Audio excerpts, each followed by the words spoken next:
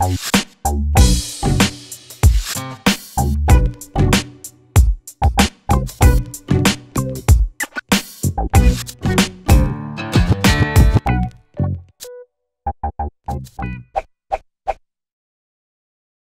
guys, welcome to Ryan's Range Report. Today we're going to cover first focal plane scopes for tactical practical shooting and really for any kind of shooting. What is first focal plane? Reticle placement within the erector tube determines if the rifle scope is either first or second focal plane. The erector assembly is a critical assembly within the rifle scope and is responsible for magnifying or demagnifying the image. A reticle in the first focal plane is placed at the front of the erector assembly and remains in the same visual proportion to the target across the rifle scope's entire magnification range. While the proportions of the reticle will appear to change, such as in the video that you're seeing now, when adjusting the magnification, in reality, the reticle's values are remaining in proportion to the target. This is beneficial for rapid ranging and holdovers at various distances, compared to a second focal plane scope where the reticle subtensions are set at a predetermined magnification and change as the magnification changes.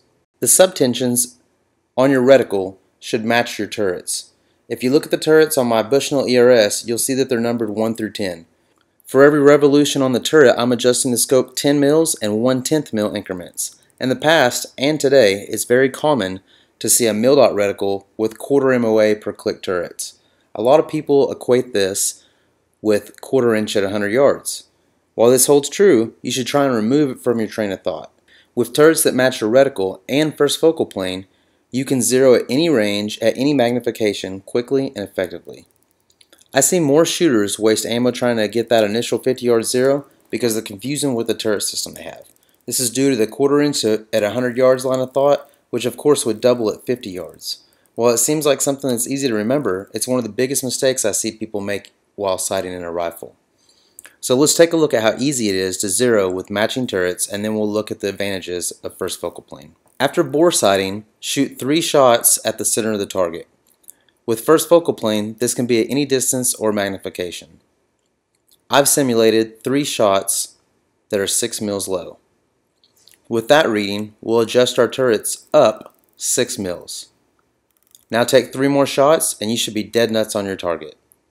Now we're going to take a look at using first focal plane in the field with targets at varying distances. On this stage, we have targets at 100, 200, 800, and 1100 yards.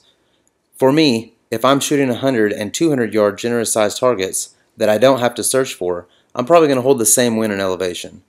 Often, targets are spread out wide across the field, so I'll start with my magnification held pretty far back. Now at 800 yards, the wind is blowing, so I've dialed my elevation, and with my turrets, I'm holding 2.5 mils for wind. I'm using first focal plane, so at 12 power, my values hold true.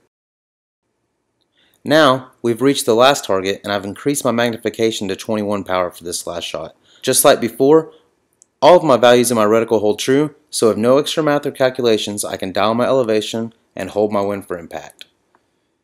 Also, with first focal plane, if you need to estimate the range of your target, you can do it at any magnification. Well, I really hope that that answers some of the questions about first focal plane and how useful it is on your rifle.